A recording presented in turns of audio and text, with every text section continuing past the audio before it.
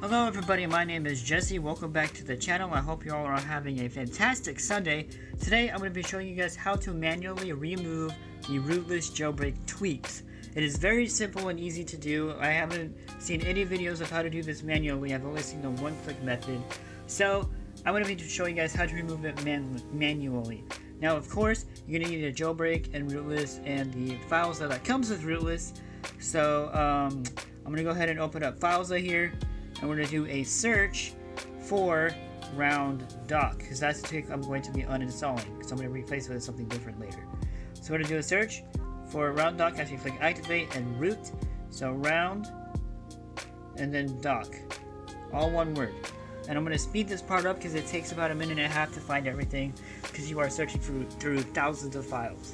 So I will be right back as soon as this is done looking for the files.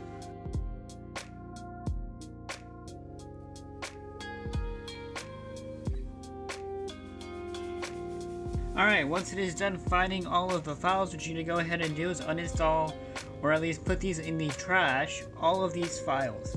So we're going to go long click, we're going to go select all of these files, and we're going to put them in the trash bin, because that way it will uninstall the tweak. It is very simple. That is how you uninstall the tweak. I just learned this myself just a little bit ago. I'm just going to go ahead and uninstall all of these. Trash them. Just go ahead and click on trash, click on OK. Now what you need to go ahead and do is go back to the main page, open up series shortcuts, and we're going to go ahead and respring. Now this respring method puts me in safe mode, but that's okay. You can respring twice, that's fine.